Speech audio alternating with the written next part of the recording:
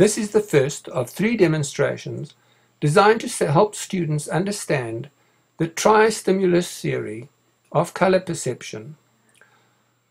Whilst this theory forms the basis of color reproduction technology in photography, film, television and printing, it is by no means the complete story of how color perception works.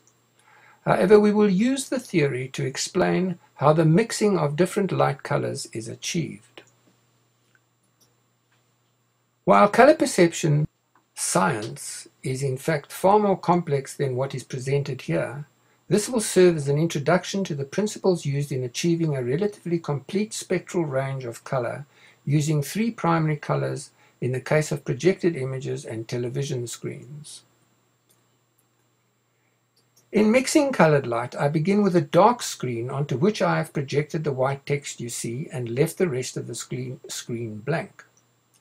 The 3 primary light colors or primary additive colors are red, green, and blue. Red stimulates the retinal cells in the eye that we call the red receptors or red cones. Green stimulates the retinal cells in the eye that we call the green receptors or green cones. Blue light stimulates the retinal cells in the eye that we call the blue receptors or blue cones. When the red and blue cones are both stimulated, we see magenta.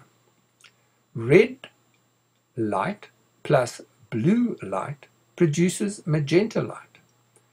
Magenta is a secondary additive color. When the red and the green cones are both stimulated, we see yellow. Red light plus green light produces yellow light. Yellow is a secondary additive color. When the blue and the green cones are both stimulated, we see cyan. Blue light plus green light produces cyan light, and cyan is a secondary additive color. Here I have the 3 primary colors projected with secondary colors appearing where any 2 colors overlap. But now for the first time we see the black screen has become white where all 3 of the primary light colors are projected. Primary red plus primary green plus primary blue add up to white light. Now we have seen the primary and secondary colors of light. I want to take a brief look at complementary colors. In the RGB color system, RGB color is another way of referring to additive color. The complementary colors to any of the primaries is a secondary color. When I add together complementary colors, I get white.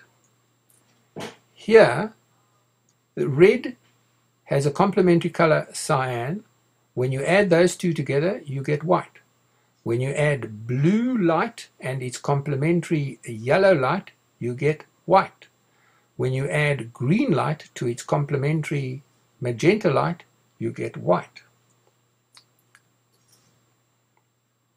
As an experiment, I want you to fix your eyes on the black spot in the middle of the white space for 30 seconds starting now. I will let you know when the time is up. Resist the temptation to look around and try to keep the dot focused. If you go cross-eyed, bring your focus back to the dot.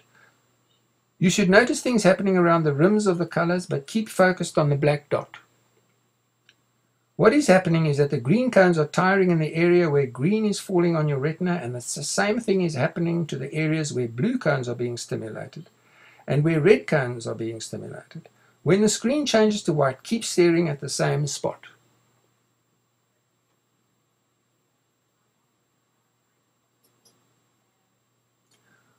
What you are now seeing is the complementary colors of the ones you have been staring at.